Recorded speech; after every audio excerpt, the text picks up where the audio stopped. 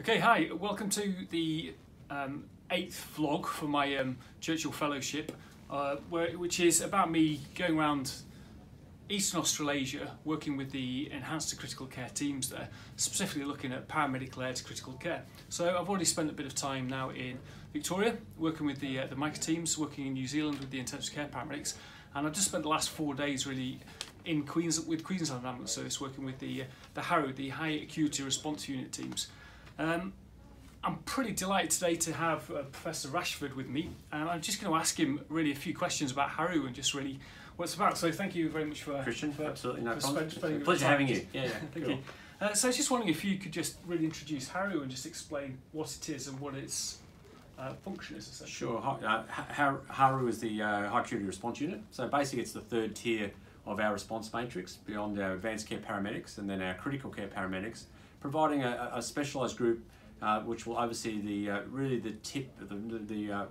most difficult patients we have to treat in the high acuity sphere. So it's really to ensure we have a small group of paramedics doing this work all the time who can support our broader paramedic response group. Okay, so it's a small cohort Yes. of clinicians who've been trained up specifically to targeted very high acuity patients essentially. Absolutely. So we're really looking at obviously continue advanced airway management, so rapid sequence induction, but not just the normal RSI profile, but very difficult airways. We seek those out.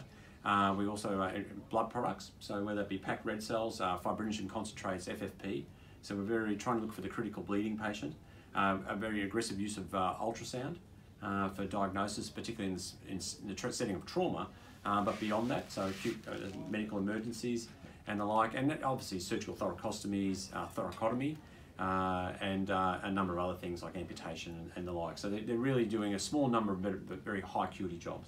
Okay, excellent. So it's quite a unique bunch of clinicians. So what's the training and education process? So essentially it takes about taking an experienced critical care paramedic will take us about 16 to 18 weeks to sign them off onto HARU. Yep. That will start with both didactic lectures, immersions, lots of cadaver lab work, formal ultrasound courses, the same level that a physician would do as their ab initio course, and then they get proctored for their 50 scans and the like. So we're trying to set the standards as they would be in a hospital. Yep. It's not good enough to say it's more difficult pre-hospital. We actually want to do things better than the hospital. We've driven a lot of change in our local hospital system. We started using very aggressive use of blood products nearly 10 years ago now, well before most systems that use them in urban environments did.